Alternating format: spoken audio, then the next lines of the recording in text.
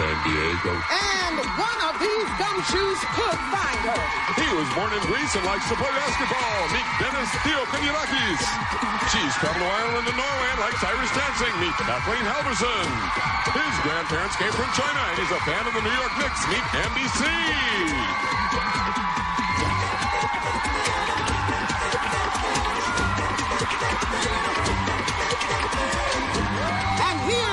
Senior agent in charge of training new recruits, Greg Lee. How you doing, guys?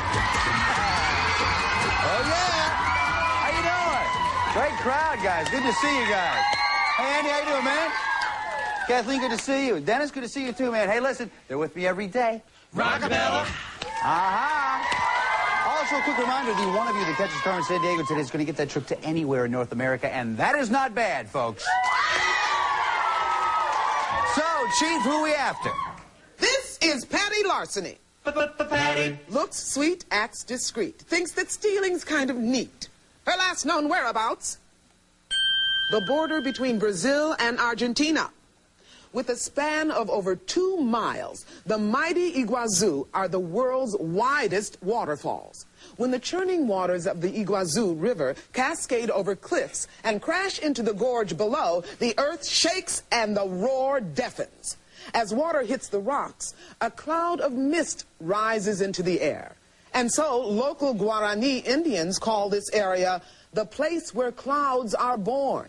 It's also the place where spectacular rainbows are constantly reborn as sunlight meets the mist. At least it was until today. When Patty Larceny wandered near the thundering waters and devised a devious scheme for a rainbow ripoff, she positioned a mirror just right so it reflected the light into her rainbow robber.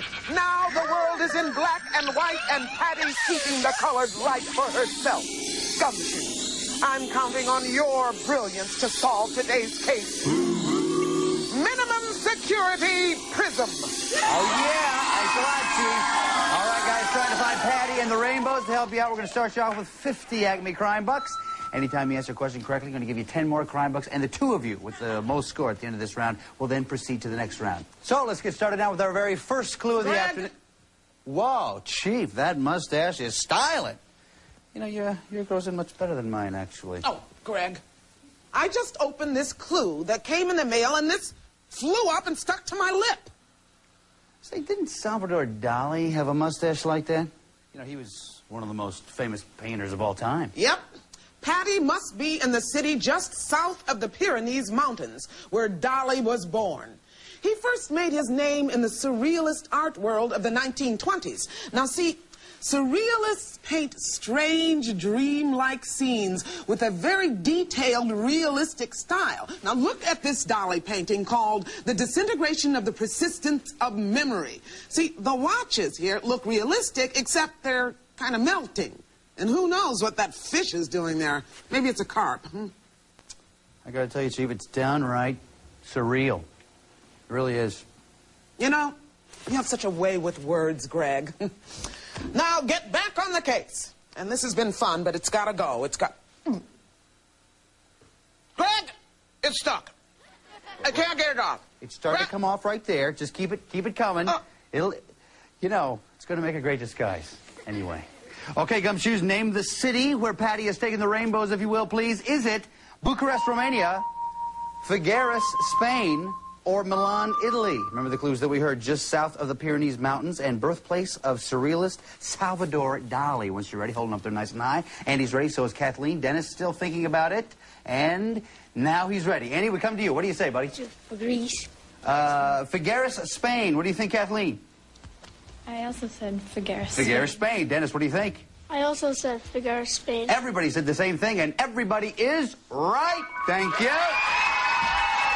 Yeah. Nice job, guys. Okay, now for our very next clue. Oh, it's Rockapella. If you wish to find the missing rainbows, Georgia is the state where you must go. Golfing town on the Savannah River. Pack your clubs, your plaid pants, then you go. golfers will dream. They dream of the day the Masters tournament invites them to play. Focused on the ball, watch the pros smack it. The winner gets a check and a green jacket. On greens they drive to win. On greens they'll drive it in. On greens they try time after time to beat old golf pros. On greens, on greens. Driving a putt-putt, chipping wedge. Driving a putt-putt, chipping wedge. Driving a putt-putt, chipping wedge at 4. Oh, rockapella, ladies and gentlemen. Gumshoes, name the place where Patty is taking the rainbows now. Is it Anderson, Augusta, or Jekyll Island? Remember the clues that we heard. In Georgia on Savannah River, home of the Masters Golf Tournament, and winner gets a nice green jacket. Andy is ready. Kathleen and Dennis still thinking about it. Now Kathleen is ready. So is Dennis. Andy, we come to you first, buddy. What do you say? I chose Anderson. Anderson. Kathleen, what do you think? I chose Jekyll Island. Jekyll Island. Dennis, what do you say? I chose Augusta. Augusta. The answer we're looking for is Augusta. Nice job, Dennis. And just a little reminder to all of you at home, all of our answers have been verified by National Geographic World. National Geographic World. Thank you, fellas. Now we also found out that it's time for my most favorite part of the show, which is the lightning round. Hit me! Woo!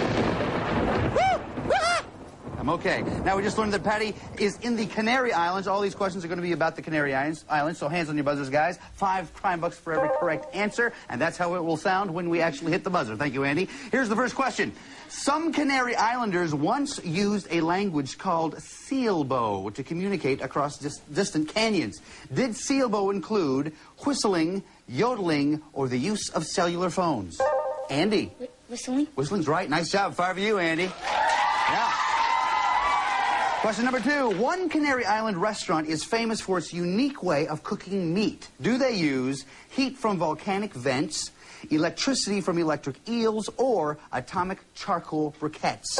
Dennis. Atomic charcoal briquettes. Is nicely said, but the wrong answer. Sorry about that. Kathleen or Andy? Andy. Second one? It's not the second one either. Kathleen. First one? The first one, heat from volcanic vents, is right. Fabulous work, Kathleen. Way to hang back. 65 for you. Here's the last one. Much of the sand in the dunes at one Canary Island Natural Park comes from somewhere else. But how does the sand get there? Is it dropped by helicopters, delivered by amphibious camels, or blown in from the Sahara Desert? Andy? Third.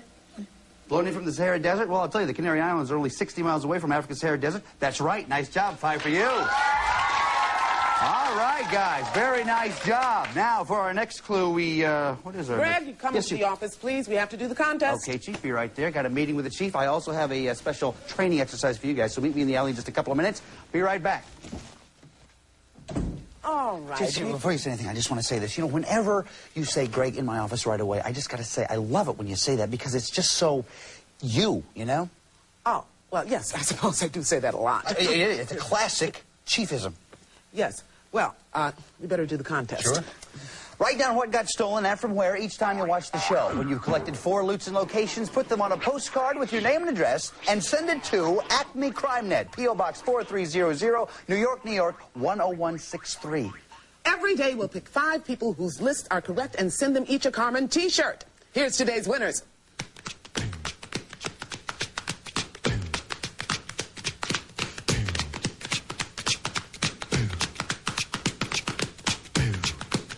Congratulations to the winners. Did you see there? That's another one. That's one of those things you always say. Well, yeah, all right. I guess I do have a few chiefisms.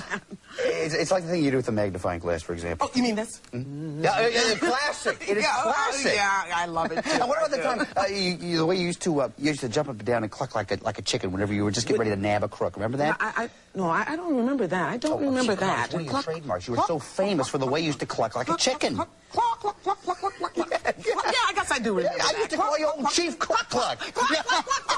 I remember that time we got the feathers and we put them all on? Wait a second. That wasn't you. That was my Uncle Maurice. I'm sorry. That was my mistake.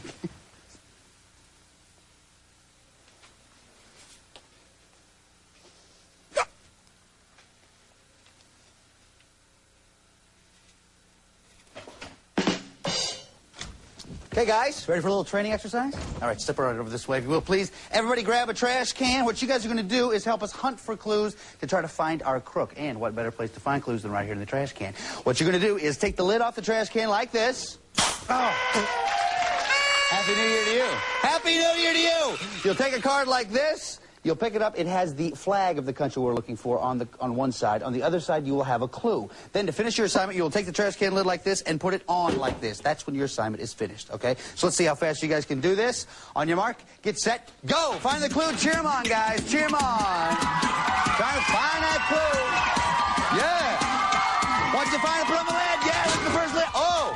First lid, second lid is very close, and Dennis going to finish up. There it is. This was very close here, but I think it was Andy first, then Kathleen, then Dennis. So, Andy, you have the first card there with your flag, Andy. So you read. Tell me what does it say on the other side there? Capital. Capital. Okay, I can't tell you that this country has two capitals. One is Sucre, the other is La Paz. Kathleen, what does yours say?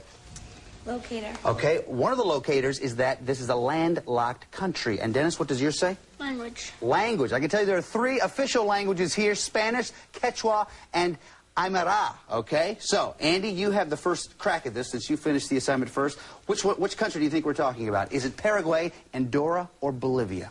Bolivia. Bolivia is right. Nice job, Andy. Good job. $10 for you. Way to go. All right, that sound tells us that Acme Bugnet has something. Let's check with the phone tap. Patty, run your rainbows to a country on the Arabian Sea. Hide them in the ruins of an ancient city called Mohenjo-Daro. Oh, you know I love ancient places. They're so old. Well, some people think Mohenjo-Daro is the oldest example of city planning.